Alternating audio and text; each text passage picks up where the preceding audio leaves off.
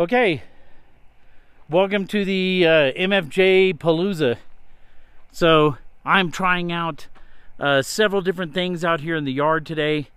Got some stuff in the mail, got some replacement things, got some repair things, and so I want to show you all of the setup because so far it's been pretty impressive. Now I was using an MFJ power supply, and so I had an MFJ 4115 power supply that I had set up previously in order to use it to run on the radio. The problem is that it is giving me massive distortion bands on the frequencies. It doesn't matter what HF frequency I go to, I'm getting massive distortion lines running it. And so I have now disconnected that power supply, and I went to my 12 amp hour MIDI Go Box battery. And so just finished putting on some power pole connectors on another piece of equipment.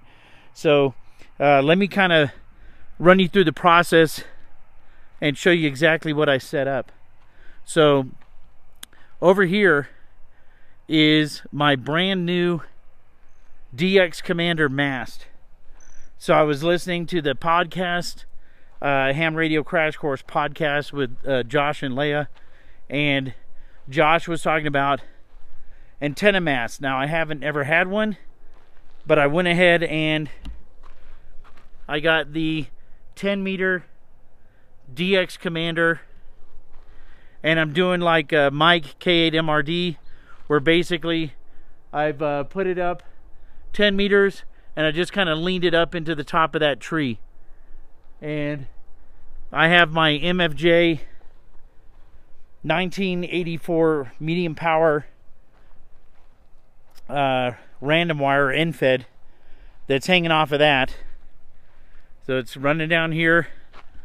So it's up there at the top of the mast, leaned up into the tree at 10 meters, and then I have it running down, sloping down. Here's the trans match down here at the bottom, coax running from the trans match into a tuner. The other antenna that I put up for HF is my PackTenna Mini. And so over here in the yard with Pikes Peak back here, I got my PackTenna Mini right here in the tree at about, oh, I guess that's probably 6 feet off the ground, and it is sloping this way, and have it clipped to some grass down here in the bottom, 29 feet long random wire. So both of those antennas are running into the back of a tuner. And so have a tuner here that was sent by MFJ. Let me see if I can get the camera around to the front. And so this is the MFJ 929. Let me turn the camera around. All right, so have the MFJ 929 tuner sitting right here on the table. And so this is an auto tuner. It's able to take in multiple different antennas. And right now I have 2 different antennas hooked into it. So I have what I showed you, the trans match of the 1984 MP that's going 67 feet up here to the DX Commander mast. And then I have over there the PackTenna Mini 9-to-1 right there. Both of those antennas are feeding into the back of this tuner. So let me show you the back, what that looks like. So I have, again, this is from the 1984 MFJ. That is going into antenna 1.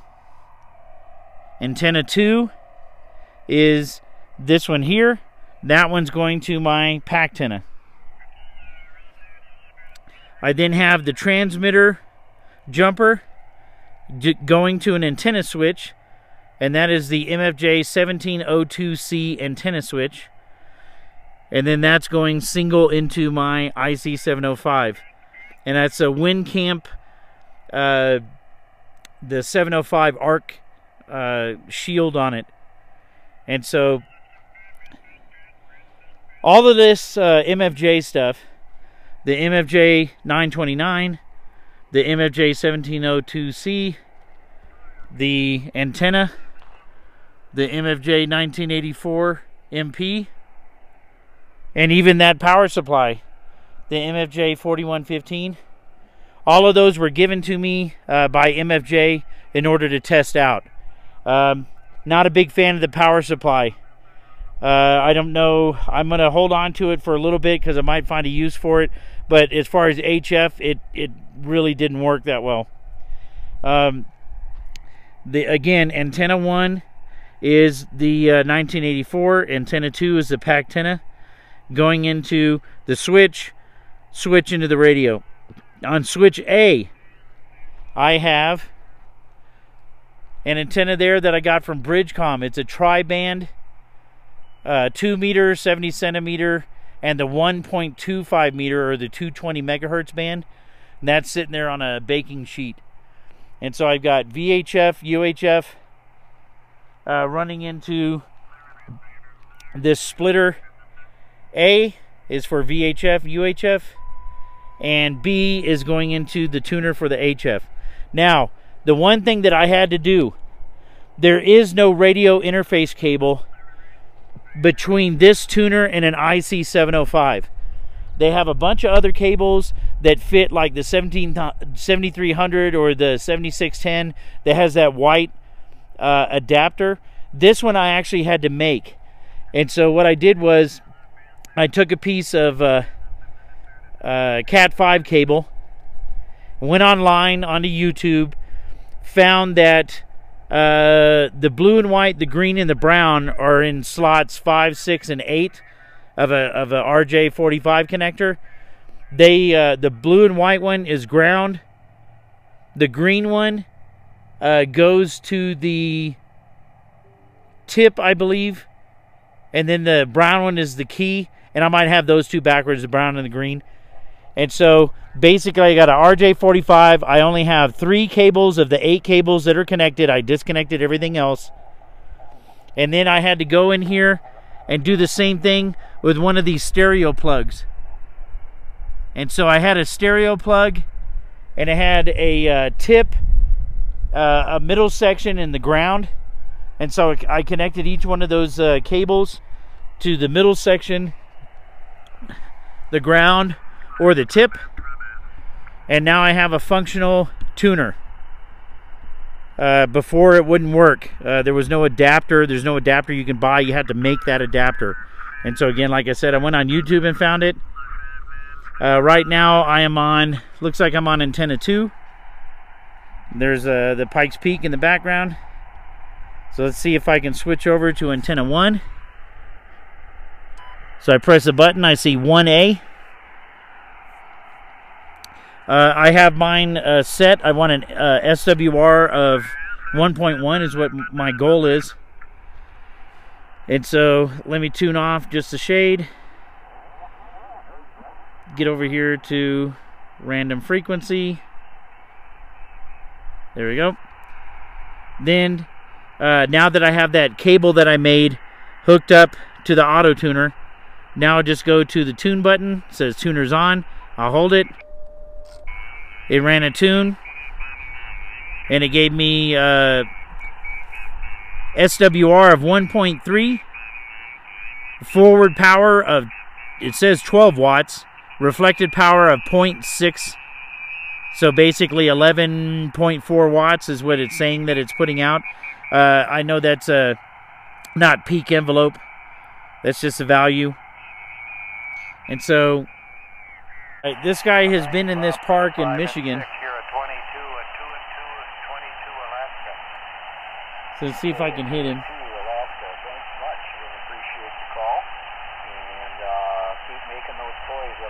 Alaska. Kilo 0 Foxtrot Yankee Romeo QRP. This is Kilo 0 Foxtrot something QRP. Go ahead. Roger. Kilo 0 Foxtrot Yankee Romeo. Okay, Kilo 0 Fox Yankee Romeo.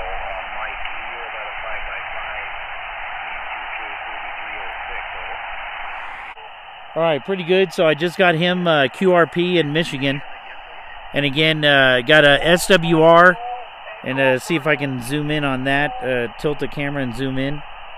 Okay, is that Echo Alpha 2 Echo Tango QSL? So I got SWR right here, 1-to-1. It's saying, of course, I was doing single sideband, so it said the forward power was 2, but that's a single sideband. And so again, the radio is putting out 100% 10 watts. So I'm putting out 10 watts on the IC705. And his he's not really bumping my meter. You can see here every once in a while he's hitting the peaks, but 5.3 is the highest I ever got him. See, he just hit it there. He hit a 5.3. So I think it's just kind of going back and forth with him. It could be the same as like when I'm broadcasting my single sideband. W3 Fox, California. Mike's in Wisconsin. KC5 NPC is Hubert in Texas. He is definitely the loudest station I've heard so far. W5 PWC is in Tennessee. Anybody else here for the activity group? Alpha Bravo 0 Delta Kilo. CQ, this is W6VAH, Whiskey 6, Victor Alpha Hotel, W6VAH, calling CQ and listening. Alright, somebody in Maryland on 7240. Let's see if I can hear him. So I'm going to press on the numbers, go to 7 meters. AC7EJ, Oh my goodness.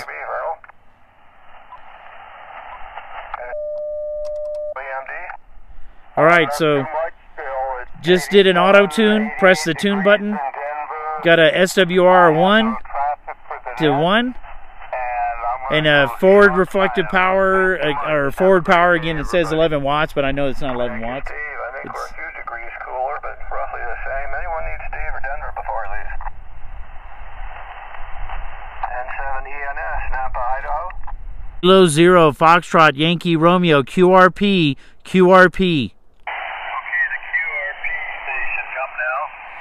Kilo 0 Foxtrot Yankee Romeo. Kilo 0 Foxtrot Yankee Romeo, QSL.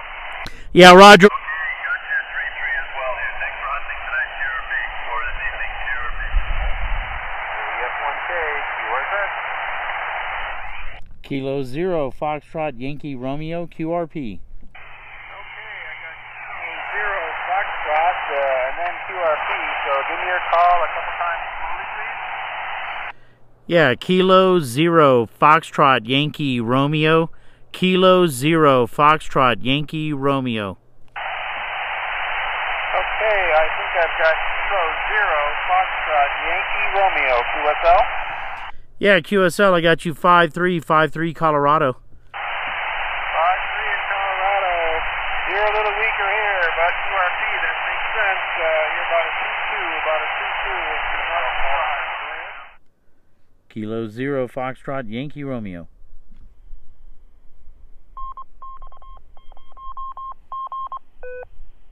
Alright, so looks like so far the setup right now with the battery pack seems to be working. So again, I have the 705 here sitting on the table. Just turned it to my local repeater. I have the antenna switch in the back here set on A, and that's going to my VHF antenna right there on that cookie sheet. I had been using antenna 1 and antenna 2 at different times. So antenna 1 again is my MFJ 1984 MP, and that's the transmatch, and it's running 67 feet up there to the top of that DX Commander mast. And again, the DX Commander mast is running up 10 meters or 30 feet up into the top end of that tree. It's just kind of leaning up there into the tree. So DX Commander mast with the end of that antenna about 30 feet off the ground, running over to the transmatch.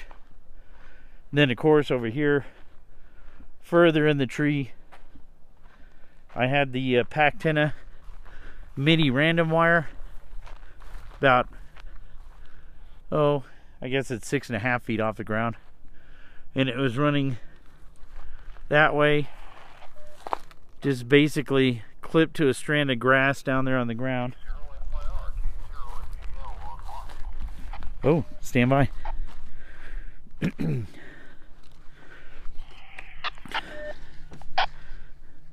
K0MGO, go ahead. This is K0MGL inside of a Faraday cage. How are you doing, Mike? Pretty good, pretty good. Yeah, I was testing out some new equipment, and had set up my IC705 here to the repeater, and was just trying that with a Triband antenna sitting out there in the yard.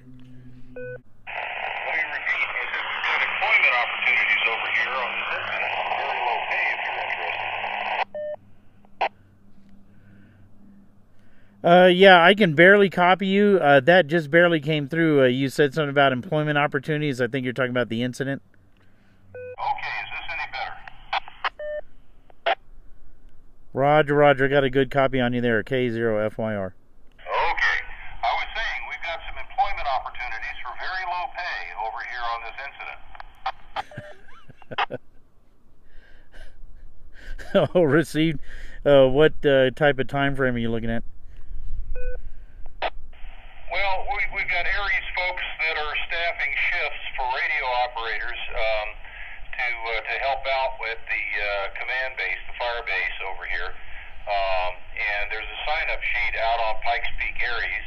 Yeah, roger, roger. Let me check with the YL, and I'll get back to you for sure.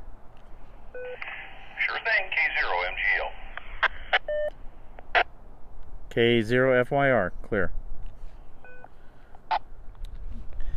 So they've been running some radio operations out at what's called the High Park Fire.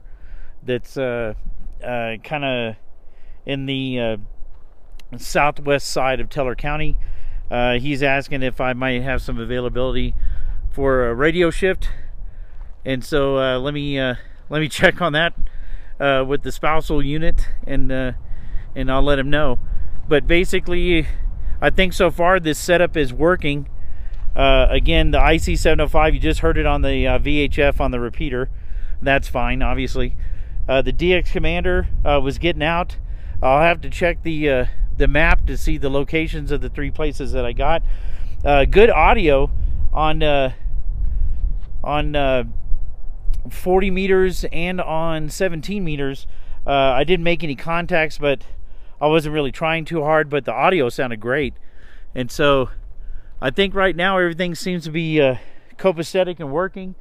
Again, want to thank MFJ for letting me borrow these units, the MFJ-929, which is the auto tuner that I've been using. Seems to be functioning great. Again, I had to make that cable, and so that's something that you're going to want to consider if you have a 705. If you have any of the other standard radios, those cables are probably, the cable that comes with it will probably work. I know they have a Kenwood version and a Yaesu version and an Icom version. It just doesn't work with the 705, so I had to make a cable. The antenna switch, MFJ-1702C, apparently that works as well, because I just switched back and forth between my HF antenna and my VHF antenna. And then again, I had my new IC705 out. I had the new WinCamp, the ARC 705 shield cage around it. So kind of happy about that. I got it more protected than what it was. MFJ 1984 medium power antenna. Again, 67-foot in-fed. Seems to be apparently working fine. The only thing I've been a little bit upset about on this go-around was that MFJ 4115 power supply. Lot of noise, a tremendous amount of noise on the bands. And I'll see if I can superimpose a picture there where you could see all the noise that was coming off of it. So that was very disappointing on that part of it. Other than that, all the other MFJ products working great. Really want to say thanks to Rich over at MFJ for getting me back on the air with my 705 after I had the problem with the other tuner. And so again, going to try this out. Going to try to do a park activation coming up pretty soon. Let me check on this fire shift and see if that's something I'm going to be able to do. And then other than that, for right now, I'm going to say ham solo K0FYR 73.